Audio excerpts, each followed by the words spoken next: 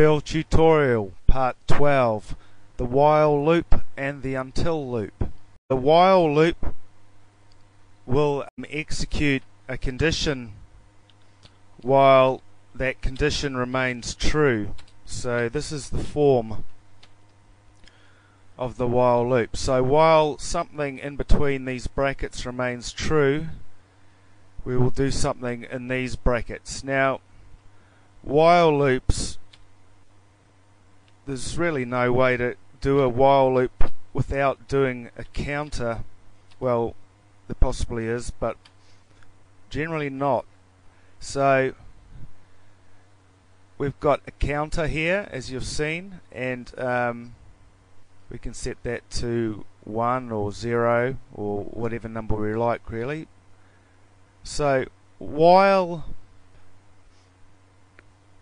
count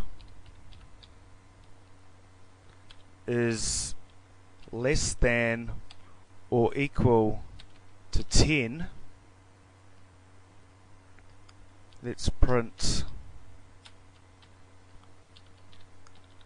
hello. And of course we need to increment our counter automatically at the end of each loop. So while count is less or equal to 10, print hello, count plus plus. So starting from 1, while 1 is less than or equal to 10, print hello. That'll change the 1 to 2. While 2 is less than or equal to 10, print hello, etc. So let's run this. We've got 1, 2, 3, 4, 5, 6, 7, 8, 9, 10 hellos, which is what we wanted from that. So that's a basic while loop. Now we can apply a while loop to arrays. We can print out arrays with the for each loop, as we've seen before. Now let's create an array.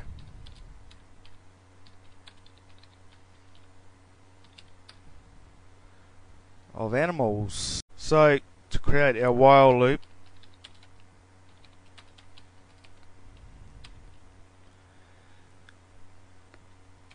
we need a counter, and we'll set our counter to 0 because arrays are indexed from 0, so that makes it easy. And at the end we will auto increment our counter. So let's while count is less than or equal to how many things in our array? There's 5, but we actually call it 4 because we're thinking back 1 because we're starting from item 0. So 0, 1, 2, 3, 4. While count is less than or equal to 4, print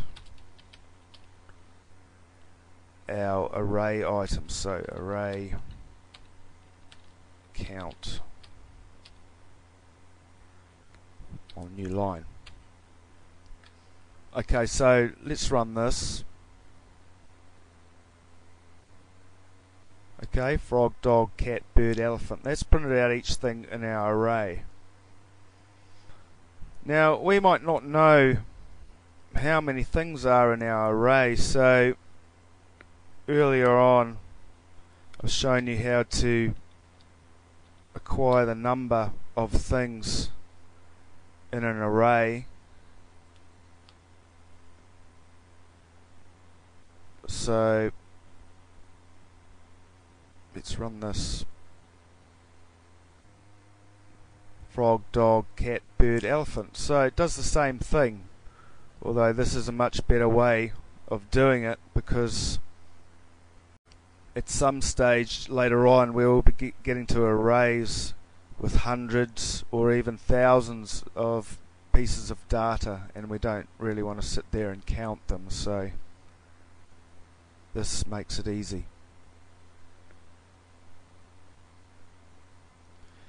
Okay, and I'd now like to show you the reverse of the while loop, and that's the until loop. So using the same array, let me copy it again down here. Using the same array, the until loop executes code while the condition remains false. So again, we need to have a counter, so count equals 0, and we need to increment our count automatically at the end. Okay, so to loop through this array until something happens, we'll print out items from the array. So okay, I will put a new set of brackets in here and type in array. So for each of these items, array count. So we're going to go through these.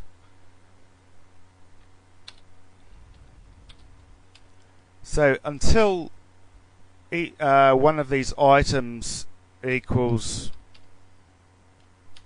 bird, we'll print the items out.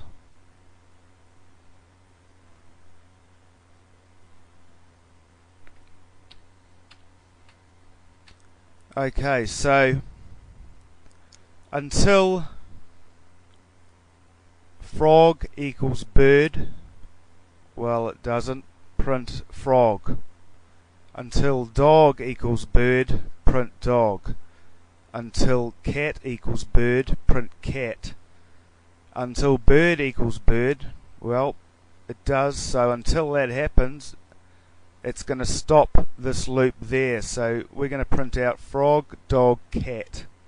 Until one of these equals bird, we'll print each one out. So let's run that.